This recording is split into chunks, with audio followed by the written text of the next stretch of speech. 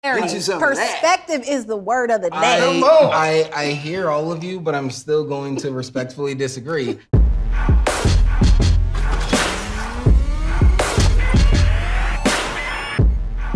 Okay, so After Love, episode 2, Black Love season 6, the 6th and final season. And we're back. And we brought these beautiful people back because you guys just seemed ripe for more conversation. Wow. Yes. Is that what it was? I think that's what it is. Okay. So here we are, and we had these journeys to I do, essentially, right? The quick one and the not so quick one. But there ain't one way. There ain't. There ain't. There definitely ain't. There isn't one way. Part 2. So with that being said, you guys talk a little bit about, a lot about how you got back to each other, but not so much, what was your thought process during that 6 months? Like, what did that time look like? For me, at first, it was like a little bit of a shell shock, but needed, right? We hit a ceiling again, and it was time for me to actually do some searching within myself. She was ready, she knew what she wanted. I was still being a dude, you know what I mean? And let's be clear, he moved. Yeah. He moved from New York. I moved out of state. Wow. Okay. Like right away. Right away, yes. Yeah. Like we broke up in June. By mid-July, he had told me he took a job in Florida and was leaving the state. And I was devastated inside because I was like, oh, well, then this is the end. This is it. Because I was like, we're not even gonna get to run into each other anymore. He's gonna go, he's gonna start a new life. So in my mind, I was like, you really gotta let it go. Yeah, but peep game though, for her. Because the day that I was scheduled to leave, she comes over, she's like, I'm gonna help you pack. Were you guys talking or was she just out the blue? I want to send you off the right way. You already know what's going on inside. So we were not like talking on a regular basis, but we weren't bad. Like it wasn't like a bad thing. So when he told me, I remember it was right before my birthday. I was away. I was like working in a studio session, and we spoke. And I was like, so how are you? This was like 3 weeks after we had broken up. And he's like, how are you? Good. And he's like, yeah, I took a job, and I'm moving to Florida. And I just remember exactly where I was. I was like, oh, okay. So oh, that's great. Did you hope that she would be like, no, don't go? Right, yeah, you know what I'm saying? I would never. The thing is, she's such a good actress. I thought it was gonna be like, all right, well, peace. You know what I mean? Like, but apparently it wasn't that. No, I was shocked because then it really became real. Like it was like, all right, this is not gonna happen naturally. Right. It's gonna take some work. If it was ever gonna be anything. But so when he was getting ready to go, I was like, all right, well, I'm like, well, I'd love to see you before you go. So, I was like, you're packing, I could help you pack, and we could grab lunch or whatever, and so I did. She did, and what it did for me was like, oh wow, no, she really cares about me. Oh, yeah. You know what I mean? And left she left a lasting memory, as I literally drove to Florida.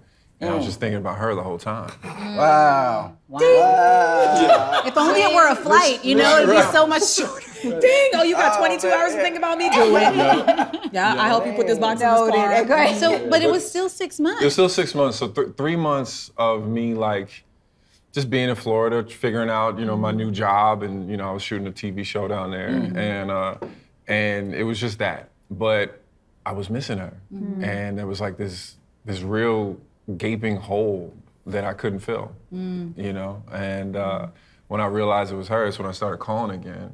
And I called her, and she had told me, she's like, listen, don't call me for no small talk. Yeah, right. You know what I mean? Don't call me because you feel like, a certain type of way. Check in, you know what I'm saying? No. Like, that's not, call me when you have something for me. And I called her with some small talk, and she was like, hello? Yes? But why though?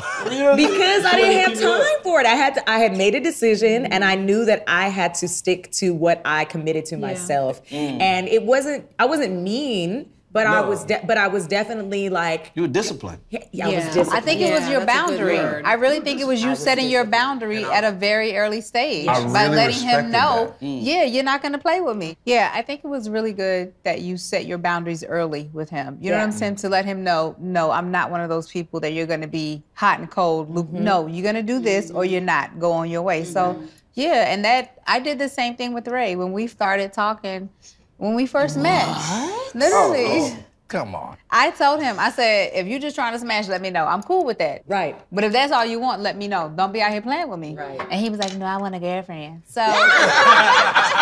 I want a girlfriend. In the words of Ray, why you do my voice like that? That was so funny. He's like, why is that my voice? I've never It's said not, it. he doesn't sound like that at all. But you know how everybody has in your brain, like your mother, everybody sounds away. That's how, for some reason, that's how he sounds. It's not to discourage his manly voice. It's just like, it's a husband loving voice. So did I pass the test? Absolutely. You passed the test when I said, look at him with them stupid ass sunglasses on.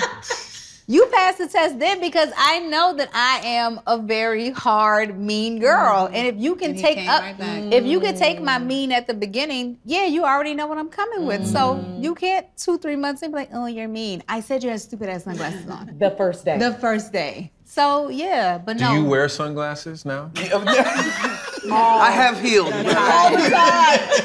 All the time. Okay?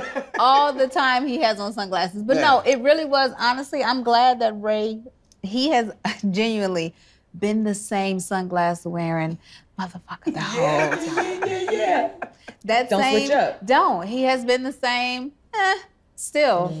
Even in times when I don't want him to be, he's still like, and I knew there's some consistently, truth to this. he's the same. But sunglasses, Well, not only just setting a boundary. and the boundary, You said this. I'm not putting nobody's business in the street. You were dating. You had started like exploring, and it's important to say, It's Right. don't come for me because I'm trying to like be authentic to my new options. Yes. Yeah, Yes. she had a whole other situation Yeah. that apparently I had to overcome because apparently shall homie overcome. put his bid in like for real. Okay. Right, okay. He made his intentions known. Up top. That's and why you were like, was I'm at the Ritz-Carlton. And it was for years. Like it wasn't somebody new. It was somebody that I had known for a long Longevity. time. So there was already like an Oh, established. you had to work against that too? well, yeah, you know what I'm saying? Respect to the brother, you know, Yeah, right, he saw something good, but he lost out on that man. one. You know what I mean? Cheers. Sorry to that man. Sorry to that. Sorry to that. That man. But yeah, it was 3 months of me, you know, really finding myself as this person who was by himself for a little bit, and I needed that, you know. And I started calling again, and luckily she picked up the phone, and I was able to basically say, hey, let's see each other. I think she wanted you to call. I did, deep down. but I knew that I had to create the distance Correct. because I needed to know that when he called, he knew why he was calling, and it wasn't. And I knew why he was calling. It's not because I kept this. It's not because I helped him pack. Right. It's not because I left these little seeds along the way that made you think of me. It was you woke up and you made the decision that I'm going to call her because I know what I want and I know what she wants and I can give it to her. Not like a. You know, like me sitting, so are you ready yet? Right. How are you feeling? What's happening? And like me leaving these small impressions along the way, you either know or you don't. Right. And so that's really why I knew I needed to take the time because I also didn't want to get my feelings up. And, you know, I didn't want to have false hope to be like, well, we had such a great conversation yesterday, but tomorrow he's dating somebody else, you know? Or I don't talk to you for And 5 days. I wanted to protect that and respect that as well. But also, long story short, I realized that she just makes me better. Period. Come on. She does. You know, Right, in right. every aspect. You know, so that's just what it is, So and I had that's to what get I it was back. going to ask because, you know, what does readiness look like, right? You went off and you did the work and you were ready upon praying over Upon dinner. command. Yeah. Traveling together. What does readiness look like? Because we hear men talking about, I'm not ready yet. I got to do this. I got to do that. And I'm sure everybody's like, you know, check boxes are different. Yeah. But what does that look like for you to know that I'm ready to commit for life? I think it's not only a physical thing, but it's like you have to be mentally there. And then we're big on energy. Like our first date, we knew like this was it. Like there was no denying what we felt, our conversation, what we talked about. Like it was no denying that. So like immediately I knew this was gonna be my person. Ups or downs, whatever it was. Even again, the first time our date, she told me I had brain cancer back in 2013, but I'm good. All right, cool. This is still gonna be my person. Literally, we liked the same music. We laughed at the same jokes. And she says that the day after we met, she cut off everybody she was I talking blocked to. everybody. The whole, what'd she call it the other day? The Meals on Wheels. Meals on Wheels. There was no more Meals on the Wheels. The Meals on Wheels was done. And he had to be a very reliable person for me to block my Meals on Wheels. So I knew he was my person. Because, and I mean, Ray, honestly, another big thing, I knew Ray was my person because I've never dated anybody young. And he's 7 years younger than me. So for him to come in. Shout out to the Cougars of the world. Cougars. Shout out to the mature men of the world. Yeah, that part. As well. Okay. When he came in at 27, when we initially met and put an impression on me that no older guy had ever given me, I was like, oh, okay. And then diving deeper into him, finding out he had been raised in the church his whole life. My mother was a pastor. My father's a deacon. And so, it all kind of threaded together for us. I'm glad that it did, honestly, because 3 brain surgeries later, I wouldn't be here. Without God, of course, but without, you know that. I love you. I love you a lot. Yeah. It's my person right here, man. That was sweet. Can we drink? Let's drink to that. It's getting too emotional here. Yeah. Yes. Okay, you didn't get exempt. I mean, That's right. You're next. We're coming down your You street. talked about me in the episode and like, what about me? But like, how do you know that you can commit? Wait, for I didn't get exempt. I thought you were talking to him. No, he started it. He says she makes me better. He did the 3 months, 3 months of transition and 3 months of, oh my God, I need to be with this woman. So what about you? What's the question? What does readiness look like for you? I mean, I know your personality, but I still think you should articulate it. You know my person. So what does that mean? No, see, he tried to get me to answer every question. To be very clear, right? Obviously, I had to edit, work with our editor on these episodes. And I'm very cognizant of the fact that, like, I do all the talking. Because this is what he does. Right. He will literally ask me a question back, or he'll just be like, you got it. I mean, you do have it sometimes. You do have it. Exactly. Don't do the man You're very thing. good at what you do. You're very good at this. Very good. I'm only here because you mandated me to be here. And because you like them. I'm here And because you're so to get fired. I'm only here so I don't get fired time. I like them very much. I'm glad you said but that on as we've camera, talked actually. about here, the idea of like I'm a very direct person is like, no, I wouldn't be here if it weren't for you telling me that I had to be here. Facts. These are Like facts. even if I were here, I'd be has to be over here. there. Yep. Okay, Out of the so way. what does readiness look like for you? How do you Still know? going back to it. Yeah, like I how can did you do- know? No, for real though, it is important to know because you did share that you were in a relationship. Right. It ended. Obviously, that wasn't the person. Right. So how did you know that you were ready to get back? Oh, hoodie went up. He said dark thug mode. We going into thug mode right now. Tommy is a Now he got filmmaker. Jared to answer for him. Lord. Come on, give him some. You know what I'm saying? He is used to telling stories in a different way. Jared. Okay, fine. What's the question, Melanie? What's the question? Is, how did you know after you had just gotten out of a relationship when you met Cody? How did you know, like, you were like, I'm ready to be serious with someone again? You were 29. Oh, wow. Like, how did you know you were like, all right, I'm actually ready to be in a relationship and then with her? Like, yeah. I think it's actually pretty easy, where sometimes it's clear that you know what you don't want, and somebody's not that. And because of that, it can offer clarity when you realize that there's somebody in front of you that is so incredible. And for me, I knew there was no better. Yeah, man. There was no. You said that line, man. Ooh. Tears. I'm talking about all types of tears. Yeah, he said, there ain't no getting better than this. There was no better, and I realized that, and so it's the I don't know, discipline or understanding or luck or whatever it is. It's a combination of It's all. a combination where it's like there was no doing better Right. at all. You a 10 girl. Now, for a guy You who was doesn't, 10 who's plus not 10. a colorful, thoughtful, like to give you. That is pretty strong. I mean, okay, I'll take it. Yeah, I will accept to my guy. Yeah. To my guy, Tommy. That was beautiful. That was beautiful. To the best. To the best. So glad you shared that, because now I'm going to pivot just a little, just a tad. Get away from me. Please do. For two reasons. Number one, I feel like something came up after we had our last conversation. And I want to tie that into the fact that this episode was about like getting to I do, right? And the conversation comes up a lot around like premarital counseling and all that. Did any of you do that? Yes, we did. Okay. When did it start? 2 months before we got married? How long did y'all know each other at that point? Because y'all got married a year and a half after you met? No. A year after you met? Well, we were engaged 6 months after we met, then married. A year and a half later. Yeah. About 2 years. Okay. 2 years after we met, we got married. Yeah. Yeah. Okay, and you started premarital counseling literally right before you got married? Right before we got married. And what made you start? Because we both knew. Yeah. We both knew. So Ray and I both, like I said, have been in church our whole lives. And we both had talked about going to counseling, you know what I'm saying, when we had gotten engaged.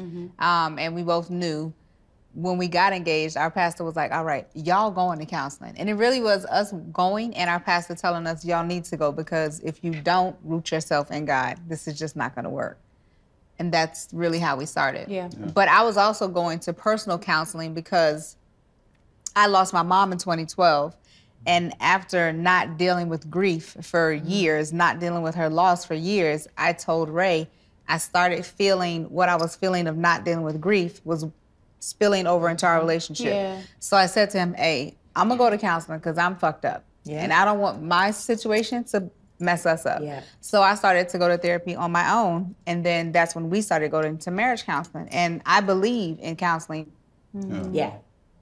And I actually have a master's from Winthrop University in counseling. know So that. yeah. But I just don't do that. It doesn't work on me. Didn't mean to say it. Wait, he throws it out very No, casually. but I mean, that's not casual. That's great. Listen, I I am actually have studying. a I am a master Master's in counselor. We out. He's up. from Winthrop. I say that to say I wasn't opposed to the thought of therapy. In our community, males, Yes. we don't want nothing to do with it. So I was open to it. I had been to therapy myself. So I knew that it can only help. Like if you think about a relationship, like we do all the stuff we do to make sure that this is good. So why not do stuff while we're in it to maintain that? Yeah. You know what I'm saying? You're not gonna buy a BMW and not get it to get an oil change. I always use this analogy. Yeah, but we got Teslas, so we don't. Ladies and gentlemen, we're gonna come You know back. what? That would explain a lot. That would explain a lot. And I'm about to make this analogy. How can we not maintain? Jared's like, so wait, you just don't plug it in and it works? Yeah. Oh, you gotta do stuff? The thing I learned about Tommy. Let me go back to the Tommy peasant going section. Tom. Let me go back to the That was poor perfect, folks by the way. section. Tommy is going to Tommy.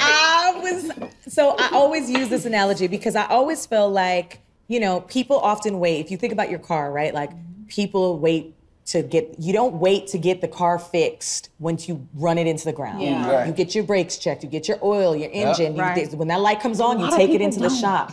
A lot of people don't. Metaphorically and otherwise. I do. And I do believe that to be true. And I feel like maintenance is better than repair. Exactly. And I feel like that's what therapy does. Yeah. And like Yeah. for us, even before we had a wedding date, we had just been engaged, I think, for about a year. When I was like, we really need to go to therapy. Right. Like, Okay. we That was really the beginning. That was that was so we got engaged in 2017. By 2018, we had started therapy together.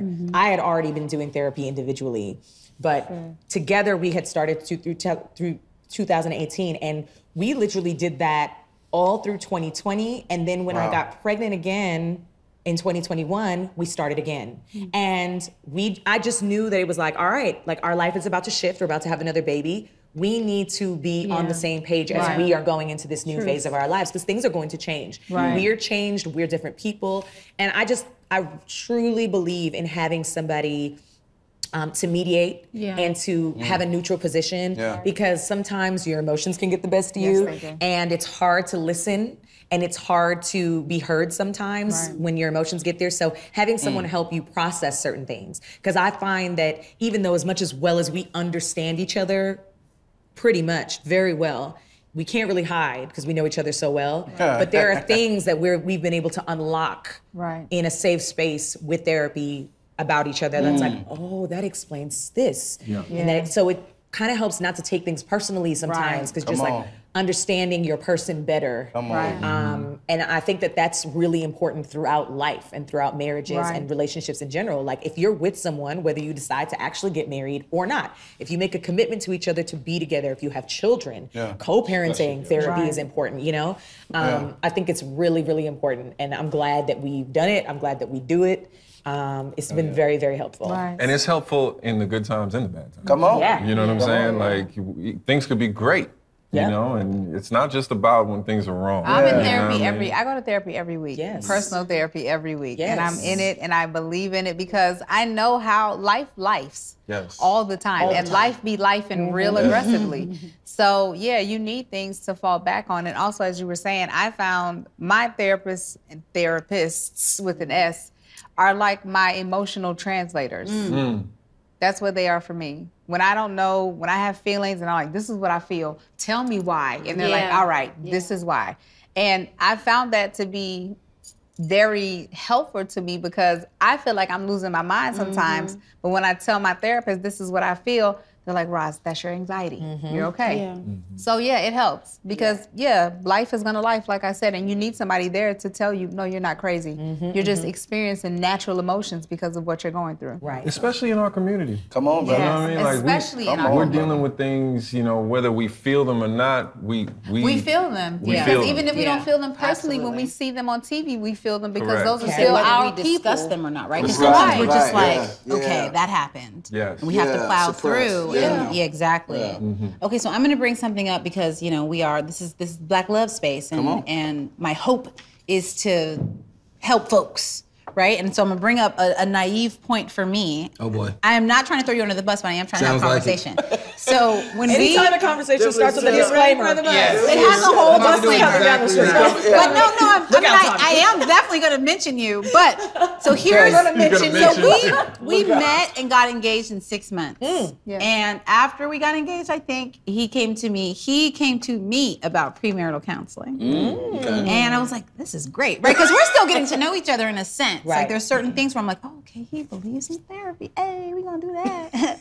We did not go to premarital counseling, but that at the time was like, oh, we've just been so busy. Right. But fast forward to like we've done couples counseling infrequently, but he's opposed to, I'm looking at Jared, because he's opposed to personal counseling. Is that accurate? Not quite. Okay, not interested in. What's your point? My point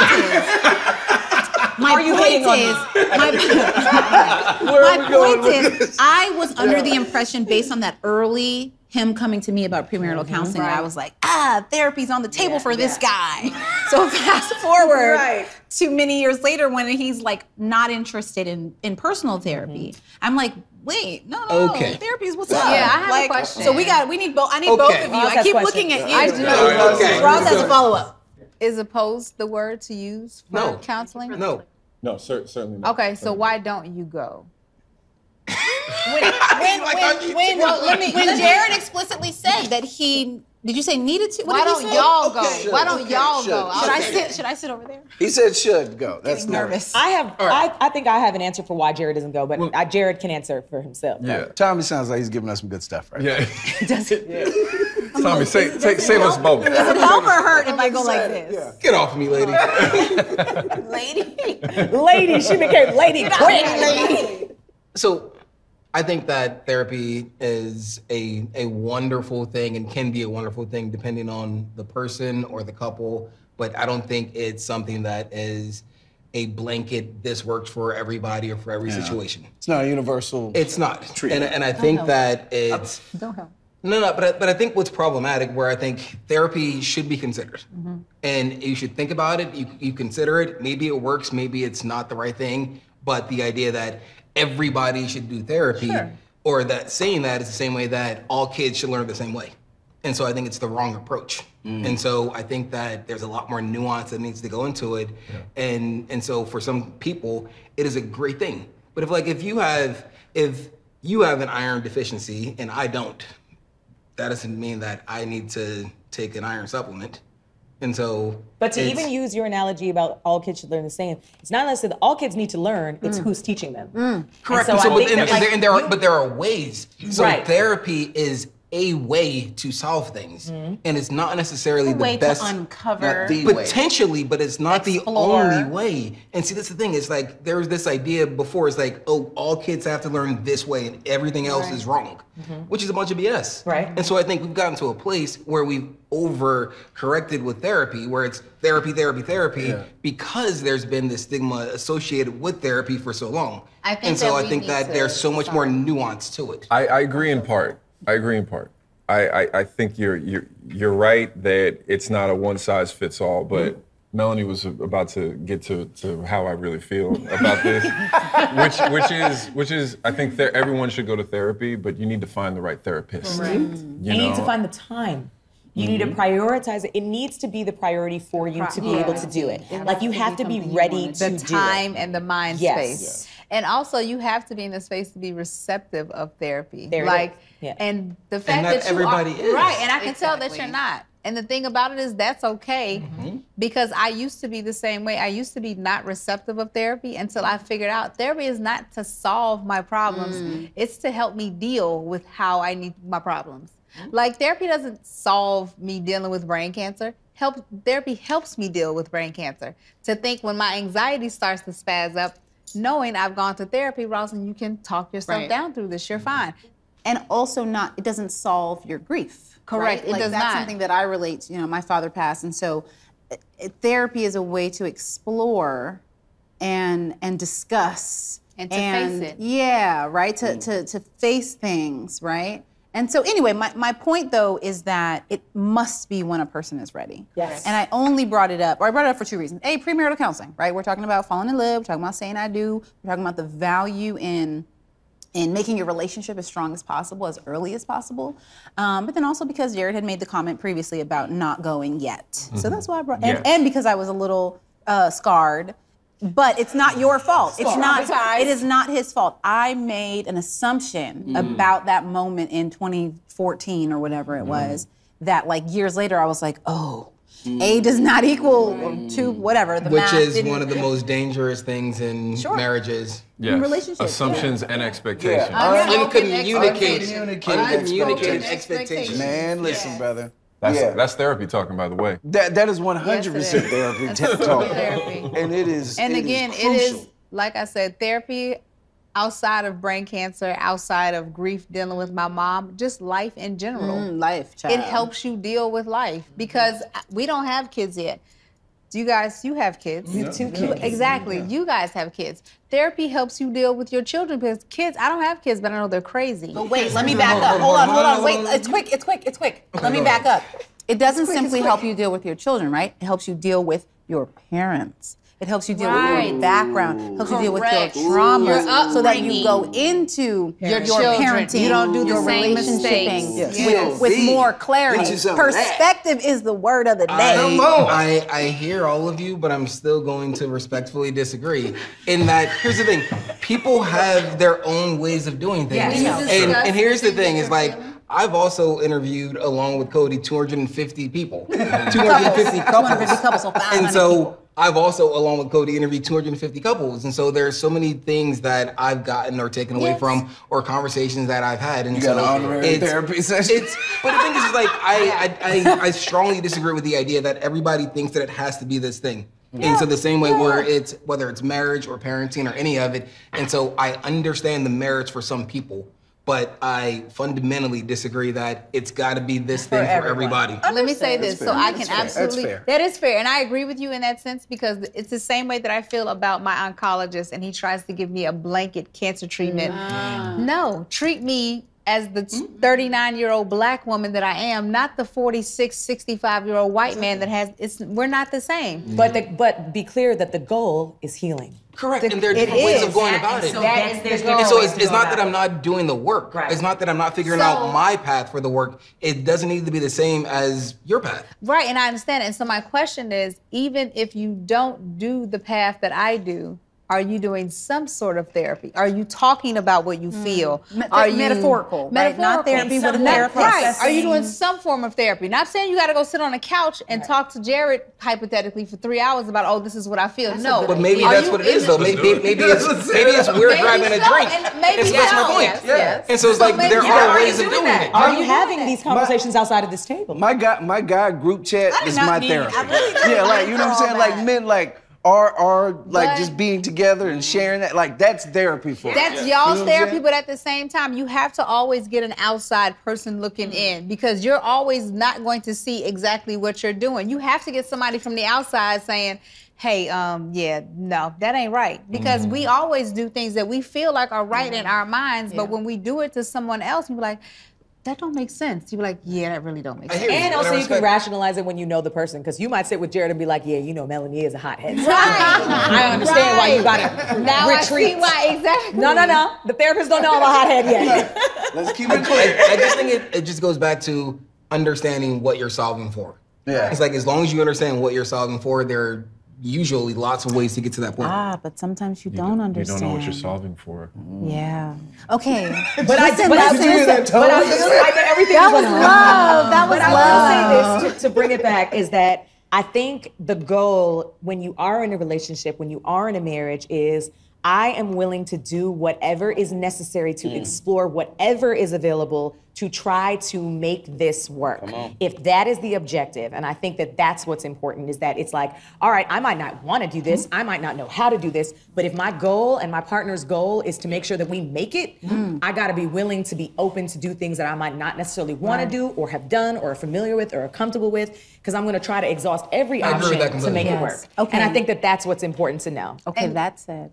Okay, last thing. The reason why I'm big on counseling is I also feel like in a marriage there's one whole, but there's two halves to that whole. You have to have both halves together to have a whole. Yes. I can't be raggedy and you're together and we're talking about no, that's not going to work. So let's both individually do the work. So together, I agree. We're better for each other. I agree. That's why I go to individual counseling. You're only being better for you so you can be better for her and for them babies. Literally, that's it. All right, well, send us some recommendations. Yeah, you know what I'm saying? Play, let's be team before this thing is So over. that said, y'all, we got to wrap it up. Yes. Okay, this has been too good. But this is like, okay, you know, it's the sixth and final season, so I'm in my feelings. But like, this is what I love so much is the conversation that happens after the show. Like Tommy and I, when we first created Black Love, we used to share the episodes like with our homies at the house before. Did we even have our own license? We did an episode at our apartment, episode 1 before there was an own. But it was multiple. We did that a few times, and the conversation after is like nobody had notes on the actual episode. They just talked about their emotions, talked about their relationships, talked about all of it. And so that's what I love. That's what I'll miss. But we're finding ways to do that. Okay. So I appreciate you guys so much, not just for sharing your vulnerability, your stories in Black Love, but for coming here today. And thank you. Thank you. Yeah, I think you're going to say a little better. For creating Being a vessels. vessel, for filling a void of representation, for sharing stories, for allowing people to have on-camera therapy sessions. Come on, sister. Oh, wait, so this counts? It counts, man. It counts. Perfect.